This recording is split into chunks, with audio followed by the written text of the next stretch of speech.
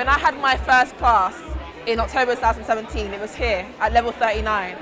So this is where I had my first introduction to code. So now I've come back full circle and I've been shortlisted for the Women in Software Power List. And it's so crazy to me, like I never would have guessed this would have happened to me. But Code First Girls has been such an instrumental part of my life. I don't think I'd be working in tech if it wasn't for them. And I'm so grateful and honoured and blessed, and my future and my life has completely changed. And they do so much for so many people, and there's so many women out there, non-binaries, that started their careers because of Code First Girls, providing those opportunities, providing those free courses to students as well, who may not have even known what coding was and never knew that there was space for them in tech. And Code First Girls did that. So I don't think there's anything that I could even do to say thank you to Code First Girls. The fact that I'm here, it started with them. So I'm grateful. For the rest of my life, I'll be grateful.